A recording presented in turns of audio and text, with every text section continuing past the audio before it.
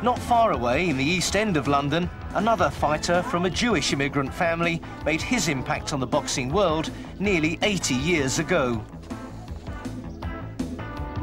Ted Kid Lewis, real name Gershon Mendelhoff, was the pride of Stepney. He was also the most outstanding British boxer of the 20th century. By any standards, his achievements were quite amazing. He fought in every division from bantamweight to heavyweight. He had more than 300 recorded professional fights, 42 of them championship matches. He began as a flyweight at the age of 14, and by the time he had won the British and European featherweight titles at the age of 19, he had already clocked up more than 100 fights, often fighting 2 or 3 times in the same week. He was famous for the sustained ferocity of his attacks. He was a hard, rip-roaring little boxer who would never give in. The greatest feature of his career was the long-running saga in America with Jack Britton that lasted for 5 years to decide the welterweight championship. It began in 1915 when Lewis first took the championship from Britton and ended when Britton knocked him out in 1919. They once met 3 times in 20 days. During those 5 years, Kid Lewis fought an incredible total of 100 bouts. Ted Kid Lewis won the welterweight title back in 1915 in a fight against Jack Britton. And in a series of spectacular bouts, the two traded the title back and forth 2 times in the next 4 years. Lewis lost it for the 2nd time a year ago. And if he can get by... Back home in 1920, Lewis had another busy year when, at the age of 26, he fought the great welterweight Jimmy Basham to add the British, European and Empire welterweight titles to his 2 world titles. The referee steps between Lewis and the fallen fighter as he starts to count. Basham is up, and Lewis moves in for the kill. Lewis stays right after him. A leaping right smashes Basham to the canvas. Johnny is trying to rise, but that punch would have flown a heavyweight. At 155 pounds, Lewis felt like taking on world heavyweight Jack Dempsey.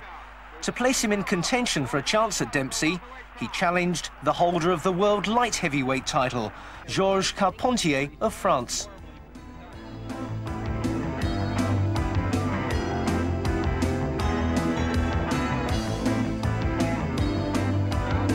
For the fighters to enter the ring. Lewis is the first to arrive. Ted has got all of England rooting for him, and he's in the finest shape of his life. Ted realizes he's getting in there with one of the great world champions of all time. Georges shakes hands with Ted Kid Lewis, and now it's just moments away from fight time. If Lewis can take the world title tonight, it will be one of the greatest upsets of English boxing history.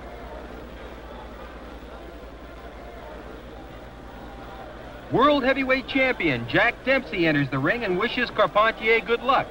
Jack strodes across the ring to greet Ted and shake his hand. Dempsey, resplendent in tuxedo, is then introduced to the vast audience, and Jack smiles warmly at his reception. The crowd knows that just 8 months ago, Jack knocked out Carpentier in the United States when Georges challenged Jack for the heavyweight title.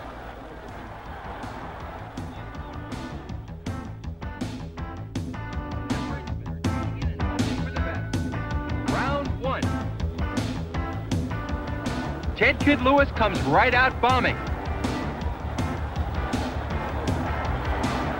Lewis, the smaller of the 2 men, to the right of your screen, throwing punches there on the inside. The referee breaks the 2 fighters. No hitting on the break, he tells the 2 men. Lewis to the right of your screen.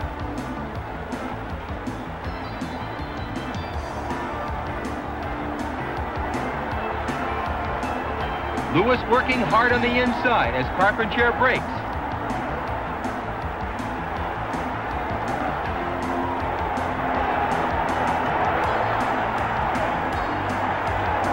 Lewis ripping those punches in there on the inside.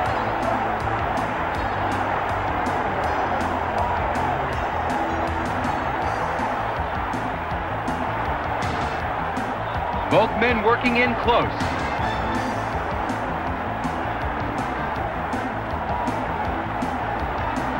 Carpentier trying to use that great weight advantage.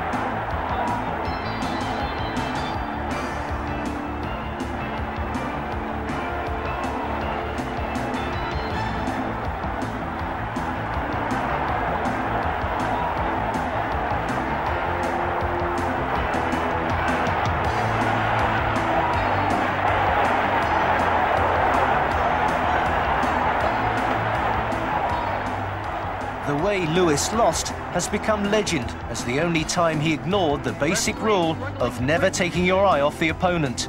In the first round, he turned to querying instruction from the referee when a crashing right-hander knocked him out for the count.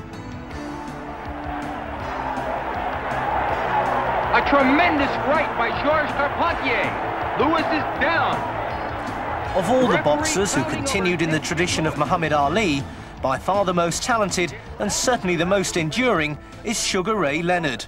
Ray Charles